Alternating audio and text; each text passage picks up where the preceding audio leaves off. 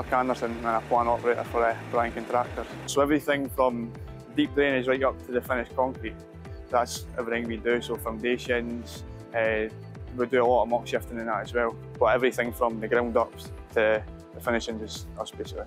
It's a Volvo 140. It's got a steel disc tilter tail on it and also a Unicontrol GPS system on it. So obviously starting the site you need to kind of get an image in your head of what the site's going to look like and what the first task is to kind of undertake.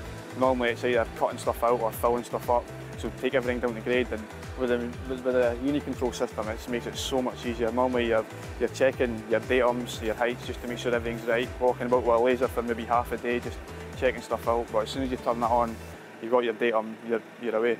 It's unbelievable how much time it saves. So we started with 2D in October and now we're 10 months on and we're on to 3D imagery uploading now, so it's 10 months. It's 850 hours I've had with the system, so I'm quite well aware of what the system's capable now.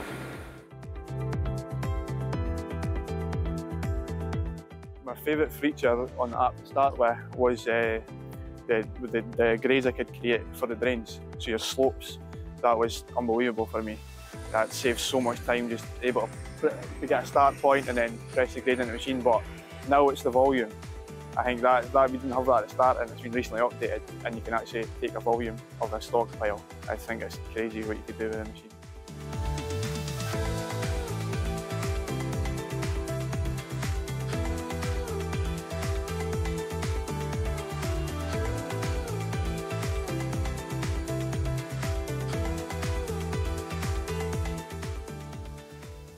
I would 100% recommend this to another operator, especially one like myself who quite a lot of time we just get stuck with the machine somewhere and it's just us ourselves, so the time it's saved and the mucking about with lasers and that is crazy what you could do with it.